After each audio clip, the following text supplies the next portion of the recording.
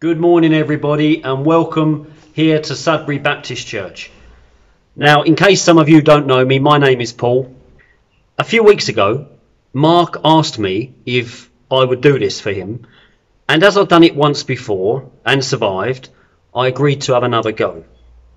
Last time I did this, I remember not having a clue about what to talk about, and then all of a sudden having this overwhelming urge from seemingly nowhere to talk about and tell the story of a king called Jehoshaphat and Ahab.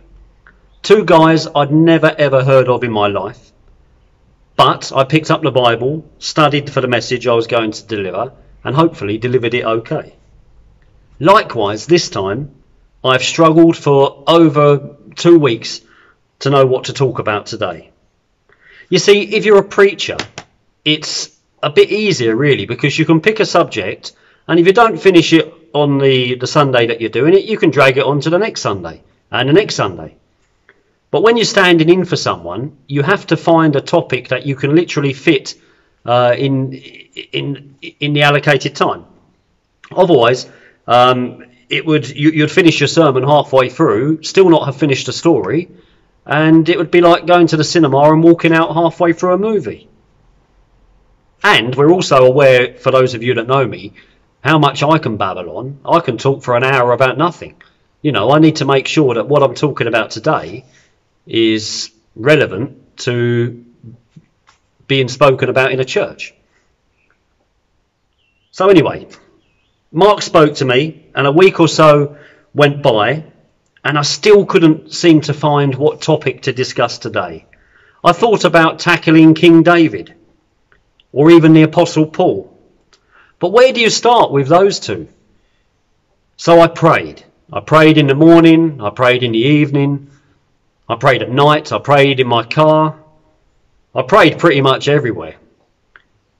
And nothing.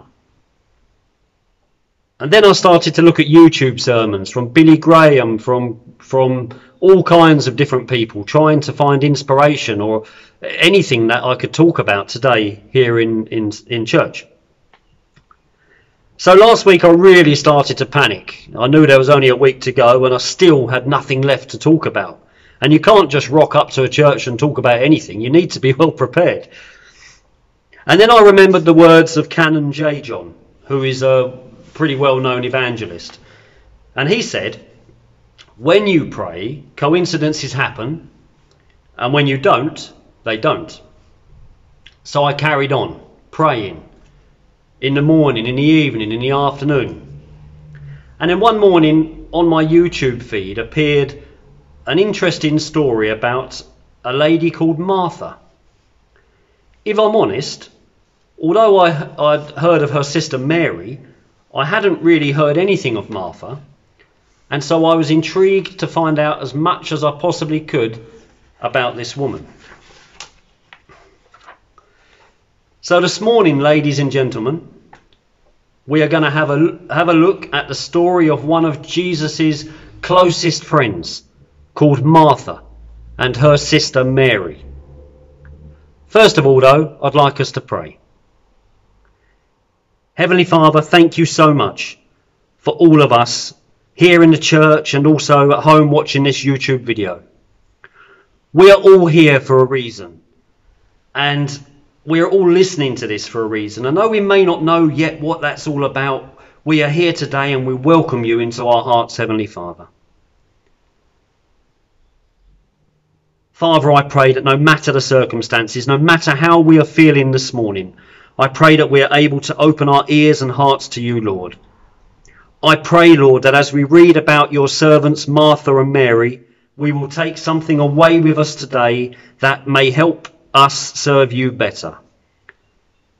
Father, we deserve nothing from you, but I ask that your Holy Spirit fills us now, Father. I ask that your presence be felt by each and every one of us. And I ask now that all of us in our homes can just take a moment to invite you, Lord, into our hearts. Father, I ask that this morning you help me to tell this story of your friends Martha and Mary accurately. And that as we switch off today from this film, this YouTube video, that we may all be filled with the overwhelming sense of your presence within us. Amen. So, this morning, we will be looking at a short story that appears in Luke's Gospel, chapter 10, verse 38 to 42. I'll give you a second or two to find it in your Bibles. And it's, just to repeat, it's Luke chapter 10, verses 38 to 42. And while you're looking, I'll just tell you who Martha is. Martha is the sister of Lazarus. You know, the guy who got raised from the dead. And also the sister of Mary. And all three of them were really good friends of Jesus. Not just disciples, but personal friends. Jesus at this time was gaining fame all around the area. He had loads of fans, but these people, these three, they weren't just fans, they were his friends. Are you sitting comfortably? Then let us begin. At the home of Martha and Mary. As Jesus and his disciples were on their way, he came to a village where a woman named Martha opened her home to him. She had a sister called Mary, who sat at the Lord's feet listening to what he said. But Martha was distracted by all the preparations that had to be made. She came to him and asked, "Lord, don't you care that my sister has left me to do all of the work by myself? Tell her to help me." "Martha, Martha," the Lord answered, "you are worried and upset about many things. But few things are needed, or indeed only one. Mary has chosen what is better, and it will not be taken away from her." See, I told you it was a short story. In fact, you don't get much shorter than that.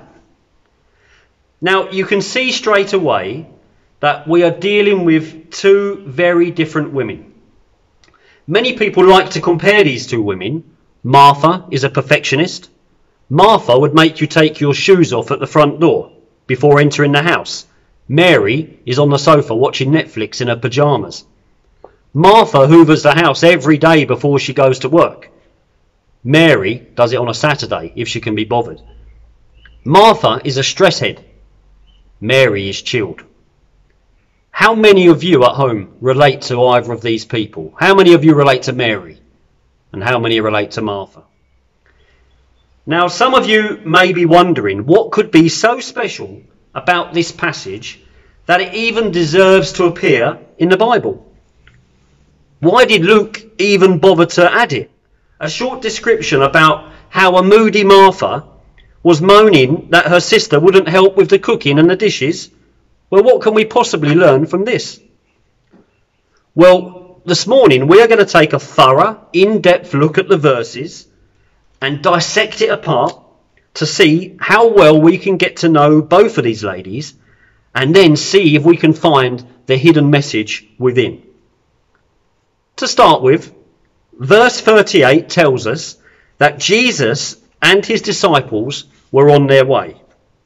Where from, you may be wondering? Well, we can read earlier in Luke chapter 10, verses 1 to 5, the following.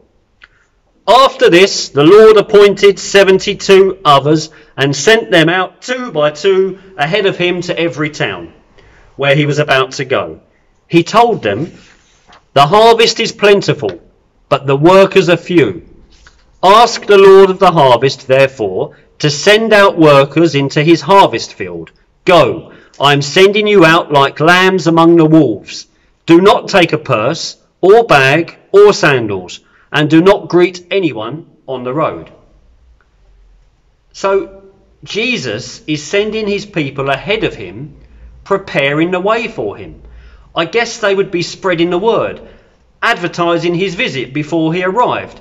Very similar, like in today's age, how we advertise things before they are about to happen. In those days, there was no TV, there was no radio, so the best way of spreading the word would have been literally to use the word of mouth to spread the word. So here we can get an understanding of what Jesus and his team are up to. They are out on the road. And as I said earlier, Jesus was a real big deal at this time. Wherever he went, people would flock to see him in the hope of seeing a miracle being performed. Now back to the passage, continuing with verse 38. He came to a village where a woman named Martha opened her home to him. Well, this is the first time that Martha's name is mentioned in the Bible. But we can see straight away that Martha is the homeowner. Now, in the days of Christ, women were not treated equal to men. And if the homeowner was a male, it would have been he who opened his house to Jesus. So who is Martha? And why is she in charge here? Now, we cannot know for sure how Martha became the owner of the house. But some early scholars have connected Martha as either the daughter, wife, or widow of Simon the leper. What a nickname, eh? Simon the leper. And I used to moan about being called Rodney at school. But anyway, if you're really interested, take a look at the end of this video into Matthew 26 and Mark 14, where there are very similar stories that most probably put Martha as a relation in some way to Simon. And this would certainly explain how Martha became the owner of this house. And we also know for a fact that Martha was a very personal friend of Jesus. As John 11:5 says, "Now Jesus loved Martha and her sister and Lazarus."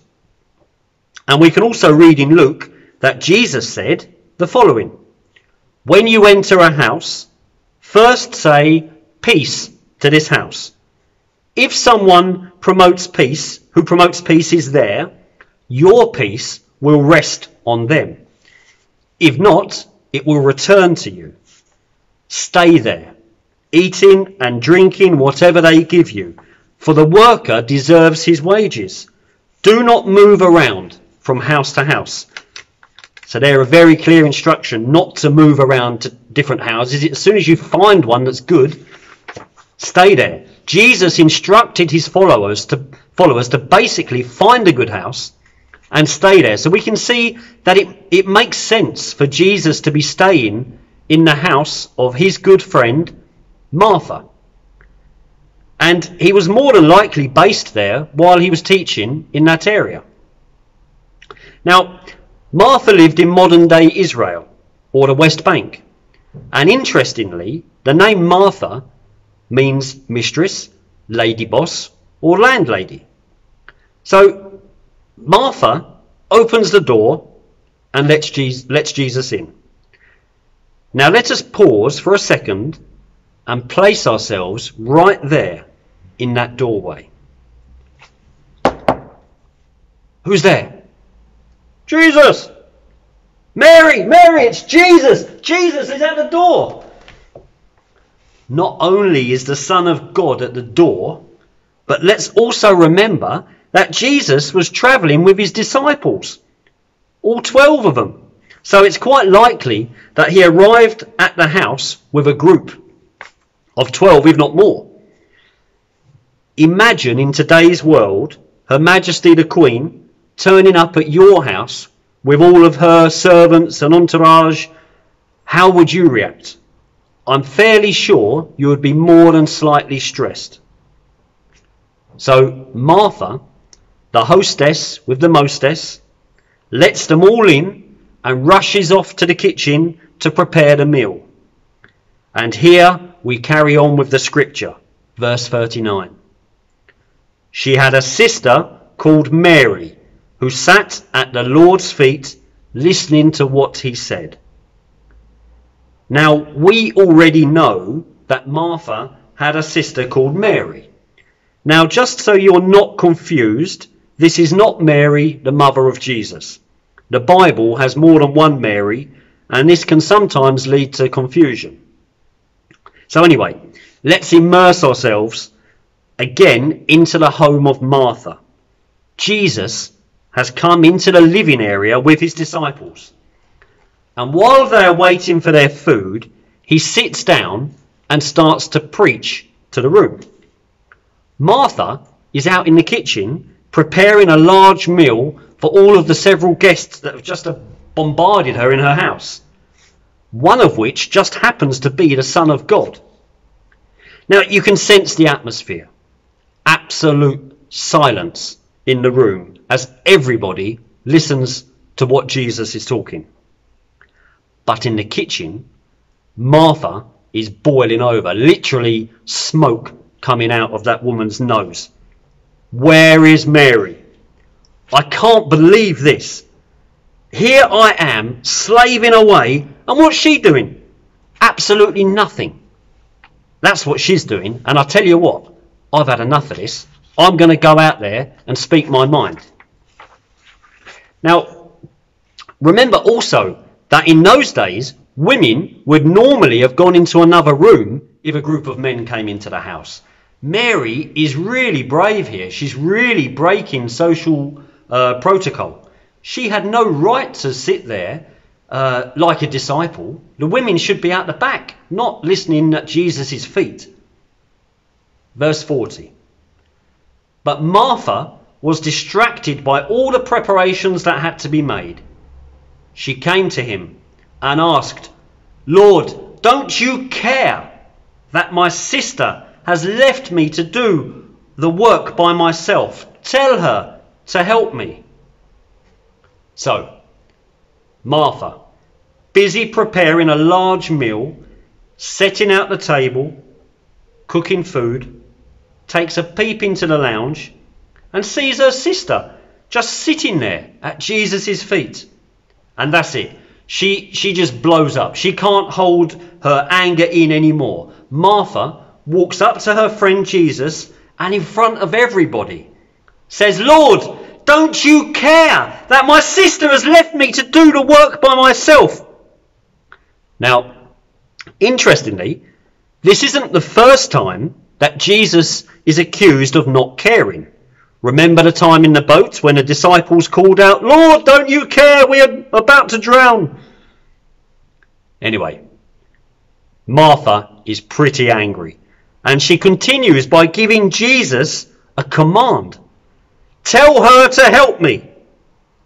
Can you imagine being in the room and watching Martha confront the Son of God in this way? I bet you could hear a pin drop as everybody waited to see just how Jesus would react to this interruption. Who does she think she is? They must have all thought. But we are now also able to clearly understand just how friendly Martha and Jesus were for her to have the courage to talk to him in this way. And also just how angry she was with Mary. Verse 41. Martha, Martha, the Lord answered, you are worried and upset about many things. So instead of getting angry at Martha's rudeness or putting her in her place, Jesus simply replies in a calm voice, Martha, Martha. Now, this may not appear to be too important at a glance, but Martha is the only person in the Bible, as far as I'm aware. It's a bit of a brave statement from me here, but I think I'm right. No doubt somebody will put me in my place. But Martha is the only person in the Bible to have her name repeated by the Lord. Martha, Martha. Again, this is a good friend speaking. Martha, Martha, you are worried and upset about many things. Jesus knows Martha well, and he understands the stress that she is under on this day. He knows how hard she is working away behind the scenes, and he knows the point she is trying to make. But the point he wants to make is even greater. Now, I wonder how I would react if I was having a discussion with people in my house, and my wife walked in and embarrassed me like that. I can't imagine I would be as graceful as Christ. Verse 42. but few things are needed, or indeed only one. Mary has chosen what is better, and it will not be taken away from her. Here is the gem in the story. Jesus tells Martha that, in fact, it is Mary who is in the right here. You, Martha, have the Son of God in your house, and you are in the kitchen. Mary puts aside all social etiquette and puts herself right at the feet of the Lord to hear what he has to say. Mary couldn't care less about pots and pans. They'll still be there in the morning. But the Son of God, speaking in my house, deserves my complete attention. Jesus tells Martha that Mary has made the right choice, and he will not take that away from her. Now, we're not told Martha's reaction to this rebuke, but I can imagine that she would have shut up, sat down, and listened to the Lord preach. And this, my friends, my brothers, my sisters, this is our hidden message in the scripture. Martha is so busy with life, she's so concerned with making sure that everyone is okay and that all of her guests are happy in her house. And of course, this is important, but I wonder how many of us can relate to Martha. We spend all day so busy working, cleaning, washing, being a dad, being a mum, being just us, that we neglect to listen to Jesus' teaching to us. When was the last time you sat at Jesus' feet? In this age, we are just too busy. Even our free time isn't our free time. As emails pop up from work on our phone, or we see that Aunt Jackie has bought a new poodle on Facebook. Today, we are so busy with living in a way that previous generations could never imagine. Today, there is no privacy. I'm lucky that I'm old enough and ugly enough and stupid enough that all the things I did as a kid were never recorded on YouTube. But today's youngsters are filmed, recorded, harassed, bullied, victimised online in a way that it's no wonder we have the levels of anxiety that we do today. Martha was anxious, stressed at what was unfolding around her, and Jesus was there in person in her house. Well, friends, I can tell you now with certainty, speaking as a man who has suffered from anxiety, that Jesus is also in your living room. He is wherever you are. He is here in this room. He's there in your room. And all he wants from us is for us to sit at his feet like Mary. Mary prioritized listening to Jesus. And this is the hidden message that we find in this scripture. We need to prioritize our lives around putting him first. So many of us put Jesus last in our lives.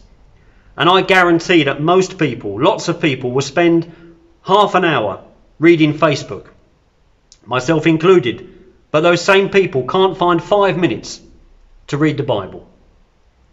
It's no good leaving Jesus to the end of the day. He should be the first thing we think of. The first thing we do before we leave the house in the morning is to open the Bible and read something. And if you haven't got time, get up earlier. We're all good at finding excuses. But when you prioritise Jesus, your life will change for the better. Your stress, your anxiety, it will disappear. Life today is so fast, but we can slow it down. Matthew 11:28 says, "Come to me, all who are weary and burdened, and I will give you rest." How many of you are weary and burdened? Mary knew what was important. And although at first glance she appears to be a lazy person, really, Mary has her priorities in order. Interestingly, later on, we can read in the Bible how after Jesus raises Lazarus from the dead, yet again Martha is hostess at a meal, and I'm sure that on this occasion she too would have sat down and listened to him teach. Friends, I'm here this morning to tell you that Bible study and prayer are vital parts of being a Christian. Listening and talking to God are essential parts of being a child of God. And so I'd just like to finish this morning with a quick prayer. Father, thank you so much for this message spoken this morning. And I pray that all of us may put you first in all we do. I pray that if we feel like we don't know you, that today we can find a quiet room and open our aching hearts to you, Lord, and invite you into our lives. I pray for those of us who have fallen into a routine religion. Lord, I pray that we may be reminded today that it's all about you, Jesus. Father, we sit here now at your feet. Forgive us for neglecting you, Lord, and I ask that you fill us now with your Holy Spirit, that we may just be filled with the joy that is only felt by knowing you. Amen.